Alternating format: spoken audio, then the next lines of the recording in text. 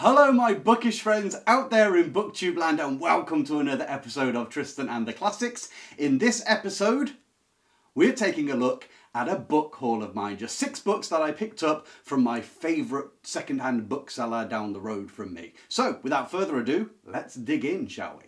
So as is becoming my habit when doing a book haul, what we'll do is I'm going to show you the book, tell you sort of the précis of the plot, and then read the opening paragraph. And I may even add something this time and give you my impressions of the writing of the first paragraph. So, starting up, we have a book from 1977, so a modern classic, and it's by Paul Scott.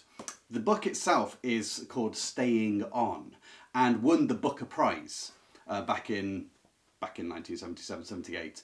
And it's gone down as one of the best well-written books. You know, you've often heard me talk about A Month in the Country, which was written in 1980. This is sort of up there with that kind of book. And I'm looking forward to reading it myself because I haven't actually read this. I've known about it for ages, but I lay my hands on it as soon as I saw it in the crate in the second-hand bookshop. So let me just tell you what it's about. In the story, as far as I'm aware, you have two characters, the main characters, Tusker and Lily Smalley. They're British characters, but they live in India because Tusker was a colonel for the British Army. And when he retired, he had the option to go back home to Blighty, to England. Blighty is how a lot of the soldiers used to call England. It comes from the Hindi Bilhati, I believe, which means home. And you could go back there and be retired, get your pension, have a place. But they had fallen in love with the country. And so they decided to stay on after his retirement, hence Staying On. Now what this book then does is it sort of gives you, within the confines of a few months, their love affair, the reason they fell in love with their place in India, that it was more them than going back home to Britain. And so they live in a sort of a mountainous village called Pankot. And they have this landlady, Mrs. Boulaboy, I think her name was, and she's quite the tyrant. She's the only one that can really upset the peace and quiet. It's a bit of a classic device in writing to have a landlord or landlady which can disrupt the atmosphere. You think of something like Old Goriot by Balzac, and you've got the pension vaquer, Madame Vaquer. She can really upset the pot at times. So what this recounts is sort of the ways of the villagers that surround them, and some of the oddities that hang over from the days of the British Empire, so the Raj, because the British Empire, when did that go down? 1948? Was that when Britain decided to hand over independence to India? Somewhere around that time, maybe 1950. But they've stayed on, and so there are certain practices that hang over from a bygone age, and some of the best bits of literature you ever read, I think of Thomas Hardy, I think of George Eliot, there's this transitional period that looks back on a bygone age and also looks towards modernity. And they sit on the cusp of that as well. And it's supposed to be quite a humorous book. Some of the characters, you know, really make you smile with their eccentric ways. But it's a love affair. It's a real love affair for a country, for a whole culture, for a whole way of living, and for a passing way of life. So that's the first book on my book haul list. What does that sound like to you? Have you read it? Comment below. Staying On by Paul Scott, winner of the Booker Prize, written in 1977. I'll just read the opening paragraph. When Tusker Smalley died of a massive coronary at approximately 9:30 AM on the last Monday in April 1972, his wife Lucy was out, having her white hair blue-rinsed and set in the Seraglio room on the ground floor of Pankot's new 5-storey glass and concrete hotel, the Shiraz. So its opening paragraph is just one sentence long, and I get something from this. It's a reflective, there's a love of detail in here. Do you notice not only does Tusker Smalley die, but he dies at approximately 9:30, Monday, April 1972. She's having a blue rinse and set. the Seraglio room in Pankot, which is a new 5-storey glass and concrete hotel. What we've got is detail in here. We've got the end of a person's life, and we've got the new modernity of a 5-storey glass and concrete hotel. That's what I pick up from the first paragraph. So it sort of backs up the idea I've been told about it, that it balances on this crossover period, an end of a way of life, a beginning of a new. And I think that's captured really well in that first sentence / paragraph. The next book up on our classic book haul is a really famous one from the late 50s, and it's The Tin Drum by Gunter Grass. Now, this book is a bit of a legend amongst modern classics and has a somewhat surreal vibe to it. You know, it's pushing the boundaries of literature and experimentalism. We've got in here a first-person narrator by the name of Oscar, who the story revolves around, because Oscar decides to stop growing at the age of 3. And he has this little tin drum, you know, a kid's toy, which he marches around with. And that's where you get the title from. But in the book, he relates all of his many varied, colourful and extravagant, extraordinary goings-on in his life. Now, how reliable he is as a character is up for question. You have to sort of interpret what he's talking about yourself, because it's very bizarre, some of the things he says, but highly humorous. It's sort of slapstick in its own way as well. But it's got deeper messages of just observing human nature. Now, his actual life takes him through Nazi Germany. So that's an interesting background to be having this sort of satirical, whimsical look at things. Going on further into the post-war era of Germany, where, of course, there's a huge amount of rebuilding going on. On top of that, you've got the Soviet West sort of split going on as well. And Oscar recounts a lot of things there, recounting it to, well, you'll have to find out. When I read the first paragraph, you'll know who he's talking to a lot. So he's haunted by the death of his parents as well, all the way through the book. That has a big impact on him. But yeah, it's a modern classic. It's different. Have you read A Tin Drum by Gunter Grass? If you have, what did you think down below? I'm going to read you the first paragraph because, actually I'm going to read you the first 2 paragraphs because I think it will intrigue you quite highly. I actually love how this book starts. Oscar speaking. Granted, I'm an inmate in a mental institution. My keeper watches me, scarcely lets me out of sight, for there's a peephole in the door, and my keeper's eye is the shade of brown that can see through blue-eyed types like me. So my keeper can't possibly be my enemy. I've grown fond of this man peeping through the door, and the moment he enters my room, I tell him incidents from my life so he can get to know me in spite of the peephole between us.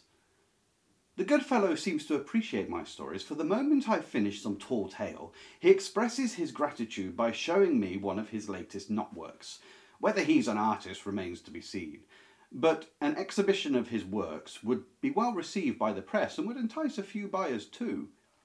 He gathers ordinary pieces of string from his patients' rooms after visiting hours, disentangles them, knots them into multi-layered cartilaginous spectres, dips them in plaster, lets them harden, and impales them on knitting needles mounted on little wooden pedestals.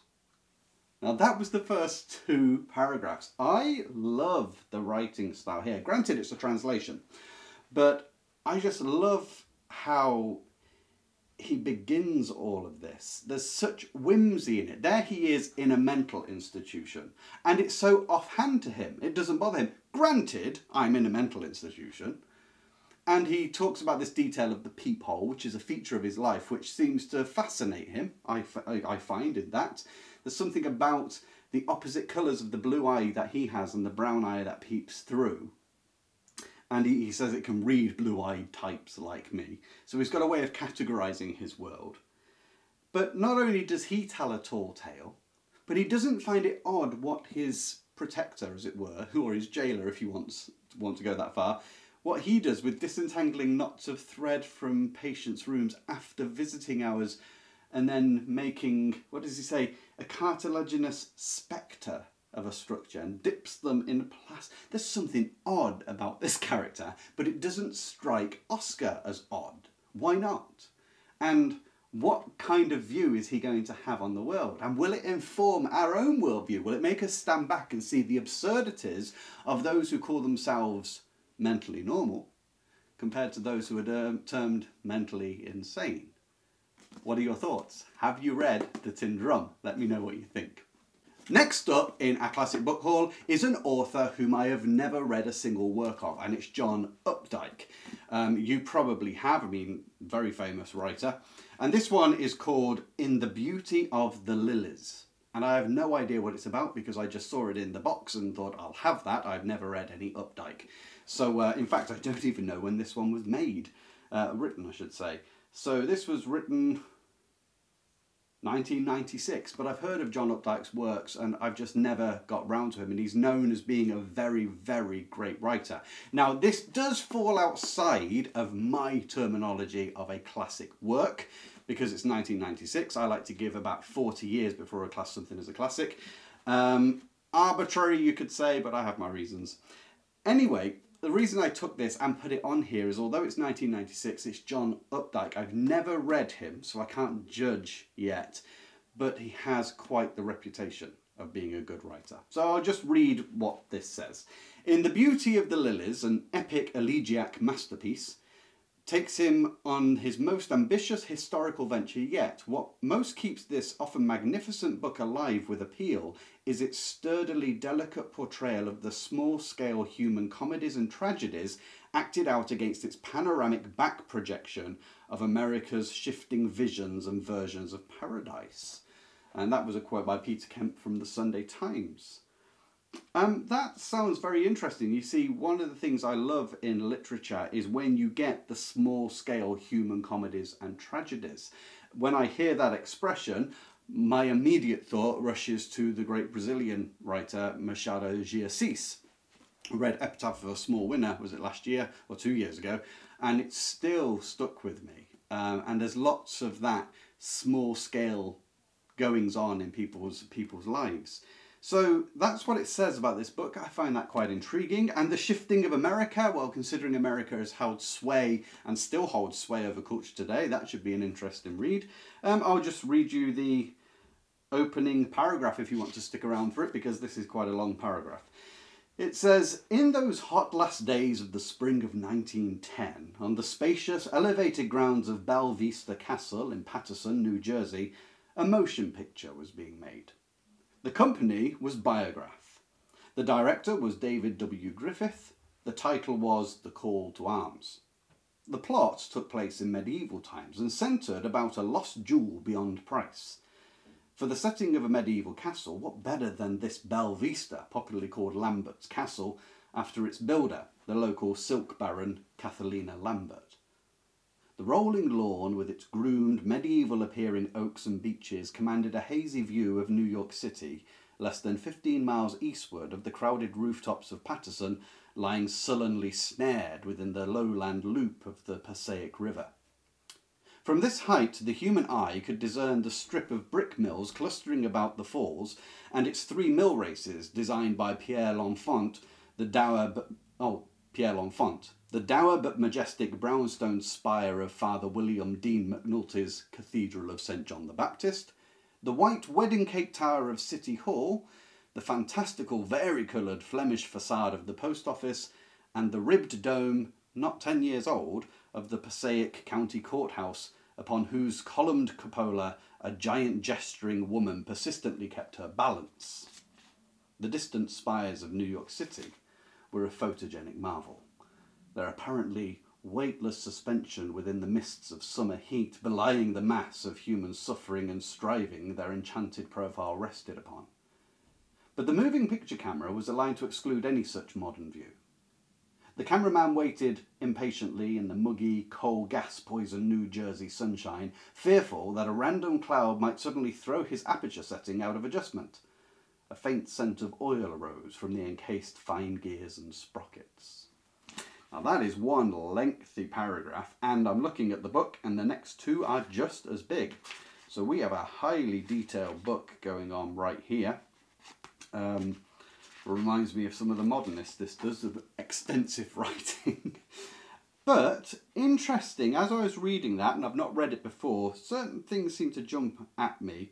We've got medieval, we've got castle, Lambert's Castle, we've got those hot last days, and then we've got some of the buildings, and then amidst all that, which is all old, we're doing a motion picture. We've got the name of certain, builders. You've got the floating outline of New York in the distance, which is modernity. The cupola of Passaic County House struck me. It was distinctly picked up that it was not 10 years old. So it looked old because it's columned and a cupola. So we're talking, in the old Corinthian fashion. But it's not that old. And the gesturing woman on top is struggling to keep her balance. There is something off about this image. It seems to be serious, but it's something wrong.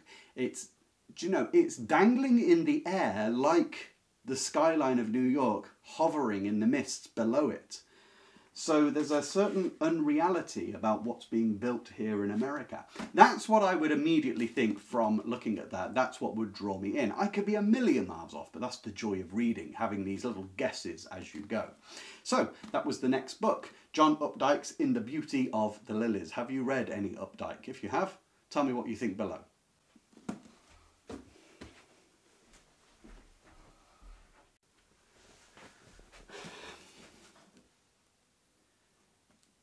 Next up on our list of classics in this book haul is an author I really like. It's Anthony Trollope, but this is an unusual book for Anthony Trollope because he is normally a contemporary writer of his day. You think of the Barsetshire Chronicles, he draws a lot of his information from things that were going on at the time. But this one is La Vendée, and La Vendée is a historical novel set in the Reign of Terror. So we're going back 1792 to 1796, I think the years were, because La Vendée, or as the French would call it, La Guerre de Vendée, meaning the Vendéan War, is what he's writing about. And this is a lesser known piece of history because the Vendéan War was an area of France just south of Loire Valley where the Republic had begun growing, chopping people's heads off and drowning people and all that stuff. But there was a kickback. The Royalists got a bit of support from Britain, and there was an uprising, sort of partially moved by the fact that the Republic were conscripting all the men for fighting. There was an uprising, and it was going to try and restore some balance in France. It was a kickback against the Republic, which was inevitably crushed, which you know that because we know the Republic won out. And this is where Anthony Trollope decides to place some attention. And I love this because Trollope as a writer, one of the most, I can't say he's underrated because he's very, very well known, but he's not as rated as high as, say, Dickens or Eliot, for instance, or Hardy. But he should be. Now, Trollope is an honest writer, in my opinion. He's very frank in his prose, which is why he's so fresh when you read him. And in this, instead of seeing the one-sided depiction of history, he decides to take on the other side, or to see both sides, to see the humanity, the human lives of people engaged in a bitter struggle. And he sets it in the Vendée. I think it's around the town of Châlons, which I believe was the main town. And he uses some real historical figures. So you've got Lescure is one of the historical figures, and de la Roche-Jacqueline, who was like a main leader of the movement. So he's got these two, and what he does is he brings about, rather than just painting the Royalists as these baddies all the time, this bygone age of chivalry, of standing for something, of standing up against real brutal, gory oppression that the Republic did bring. But more importantly, as is typical with Trollope, he is able to capture people's lives so effortlessly. The small, insignificant details. Love that's thwarted because of things bigger and beyond it. Loyalties tested and broken. The lack of trust within communities that have been together for centuries. All because of this broiling trouble called, you know, the Republic and the Royalists. And it's not like a case of taking sides. I want to read this because, like I say, Trollope, in my opinion, manages to keep himself out of a lot of his work. He can be quite witty. He makes very good asides, but he tries to get you to be humane, even to the characters who are dislikable. So he tries to get you to at least see their side of things. So, La Vendée, have you even heard of this one? Because this is not amongst the famous books. With Trollope, the famous ones are the Barsetshire Chronicles and probably the Pallister series as well.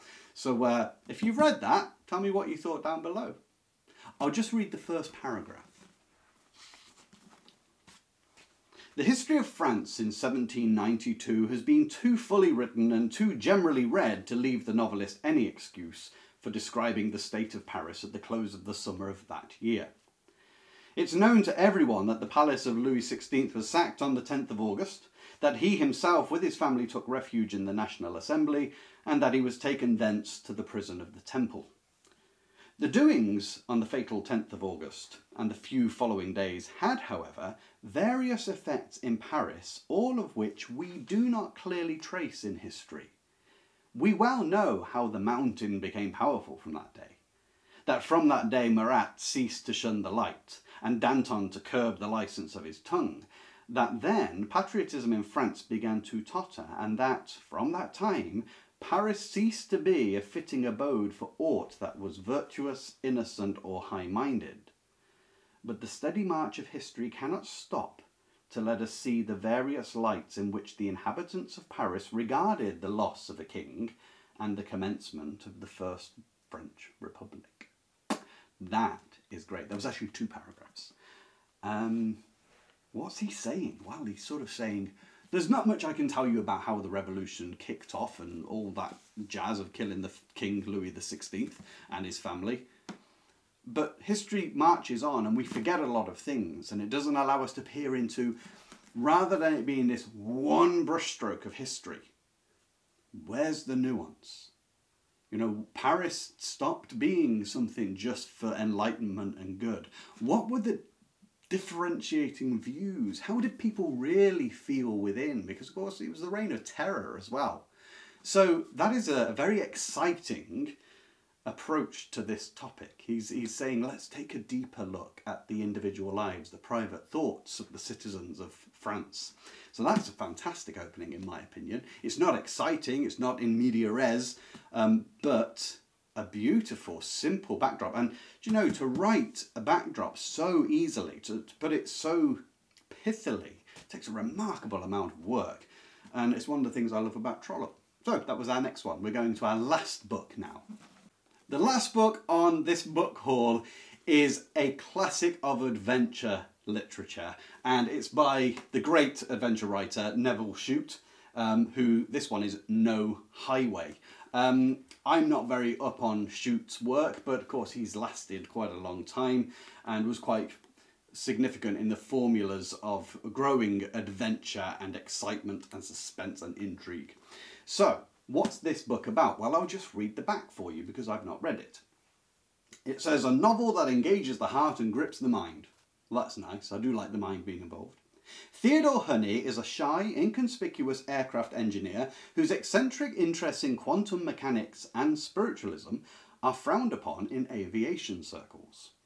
But when a passenger plane crashes in unexplained circumstances, Honey must convince his superiors that his unorthodox theories are correct before more lives are lost.